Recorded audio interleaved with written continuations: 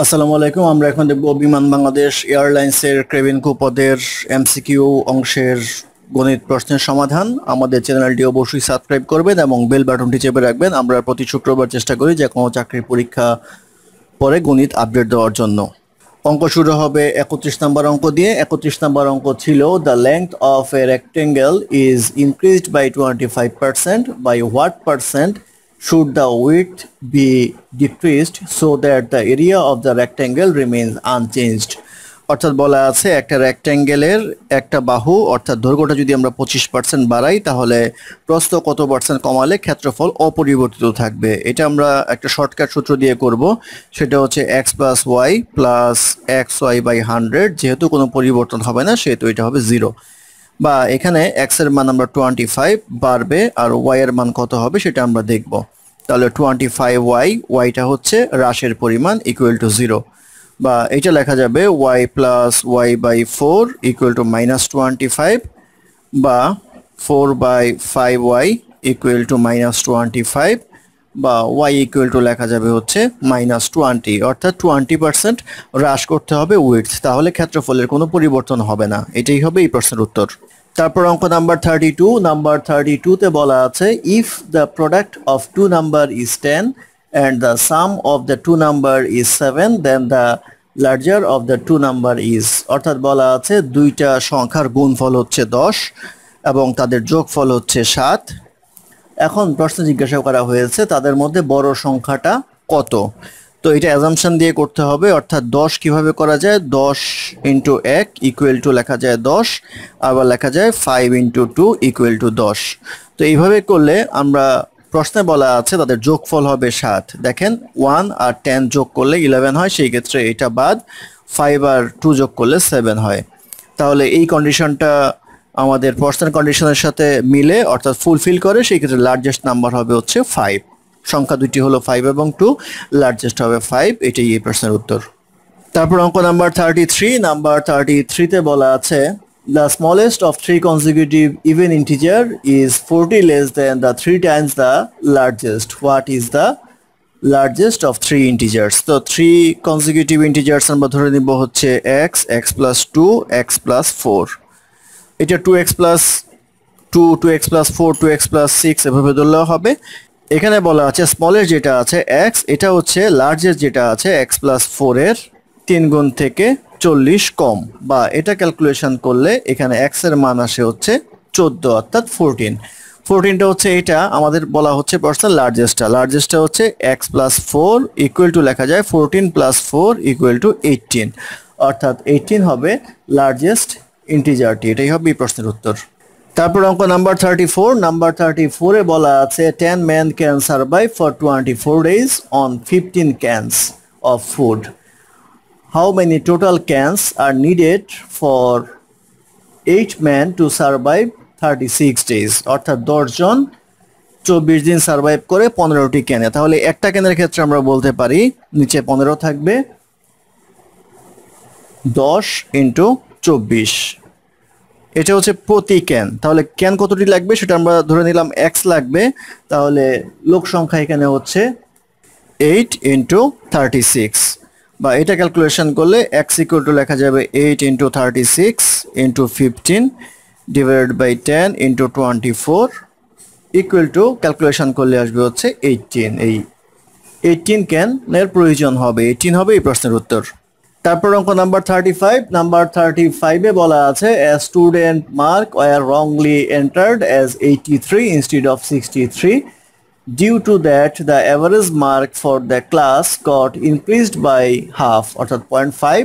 What is the number of the student in the class? তো আমরা ধরে নেই number of student in the class equal to x, R marks যেটা সেটা ধরে নেই হচ্ছে y অর্থাৎ অ্যাভারেজ মার্কস।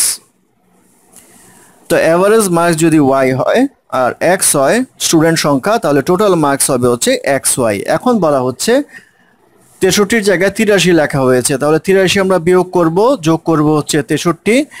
যেহেতু এটা বেশি লেখা হয়েছিল সেহেতু অ্যাভারেজটা অর্থাৎ ওয়াইটা 0.5 বেড়ে গিয়েছিল, এখন আমরা কমিয়ে দিব। তাহলে x জনের অ্যাভারেজ হবে হচ্ছে এখন y মাইনাস 0.5। তাহলে এটা ক্যালকুলেশন করলে আসবে xy minus 20 equal to xy minus 0.5x বা xy কাটা যাবে equal to x equal to আসবে হচ্ছে -20 by -0.5 সমান সমান আসবে হচ্ছে 40 অর্থাৎ 40 জন ছাত্রছাত্রী ছিল। এটাই হবে এই প্রশ্নের উত্তর।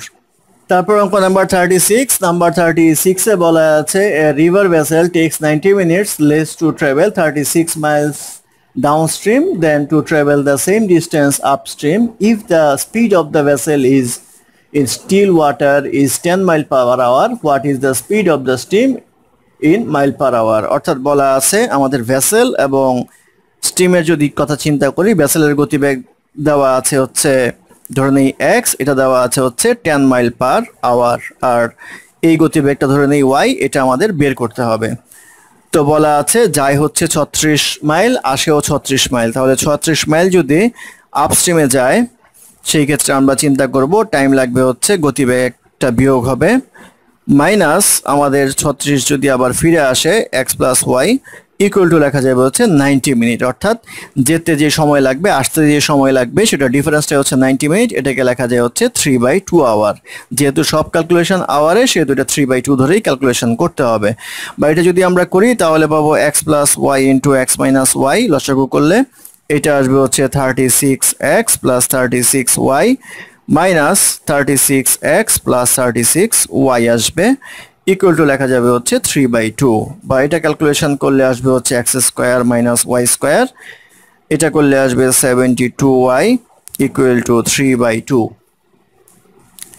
বা x এর মান যদি বসাই 10 তাহলে এটা আসবে 100 y স্কোয়ার, আর উপরে আসবে হচ্ছে 72y equal to 3/2, বা 3 into 100 minus y square equal to আসবে হচ্ছে 2 into 72y, বা 100 minus y square equal to লেখা যাবে 48y, বা y square minus 48y,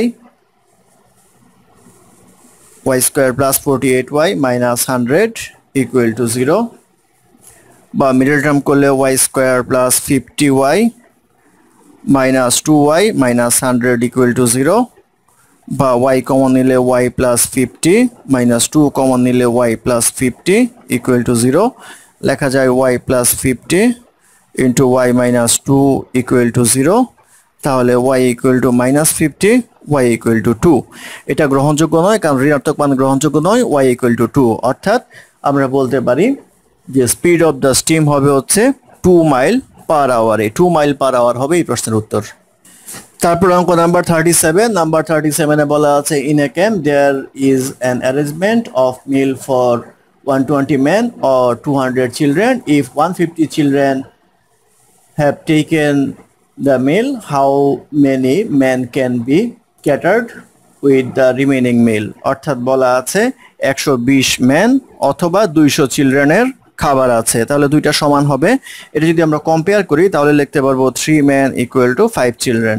এখন বলা হচ্ছে 150 চিলড্রেন খাবার খেলো, যদি 150 চিলড্রেন খাবার খায় তাহলে এটাকে যদি ম্যানে কনভার্ট করতে হয় তাহলে আমরা করতে পারবো হচ্ছে 3/5 ইকুয়াল টু আসবে হচ্ছে 90 ম্যান, অর্থাৎ 90 জন ম্যানের খাবার এখানে হয়েছে। এটা কিভাবে করবেন?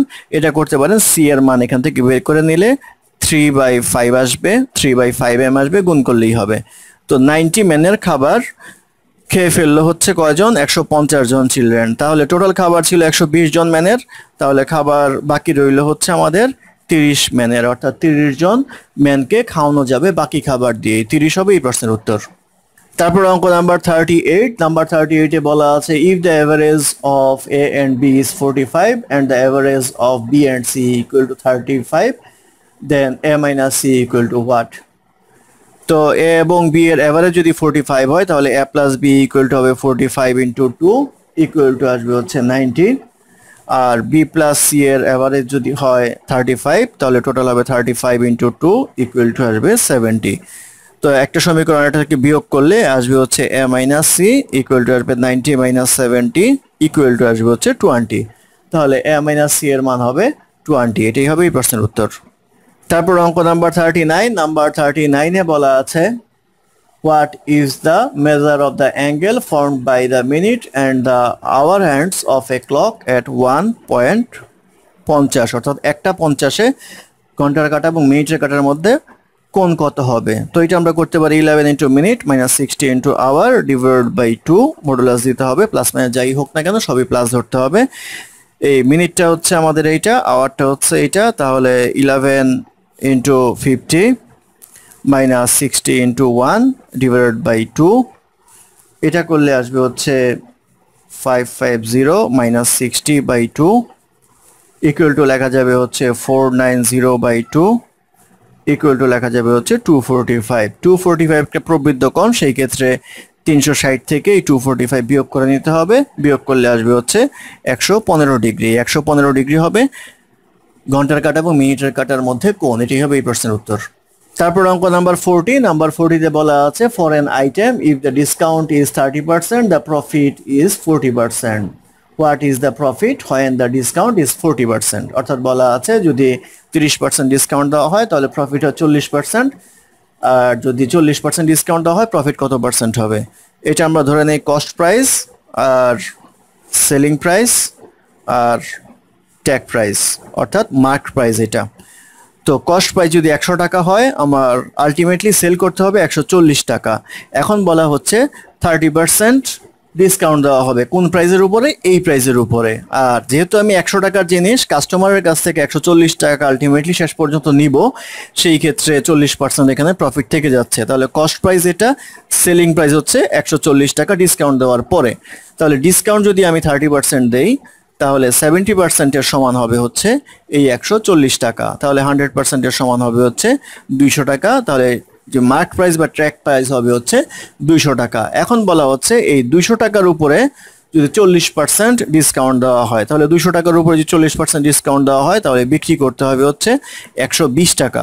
তাহলে কস্ট প্রাইস 100 টাকা আর বিক্রি করবে 120 টাকা, তাহলে লাভ থাকবে হচ্ছে 20 টাকা, অর্থাৎ প্রফিট পার্সেন্টেজ হবে 20%। এটাই হবে এই প্রশ্নের উত্তর। তারপর অঙ্ক নাম্বার 41। 41-এ বলা আছে in a class of 50 student 18 taken music, 26 take art and 2 take both art and music. How many students in the class are not enrolled in either music or art? তো আমরা একটা বেঞ্চিটের মাধ্যমে করব।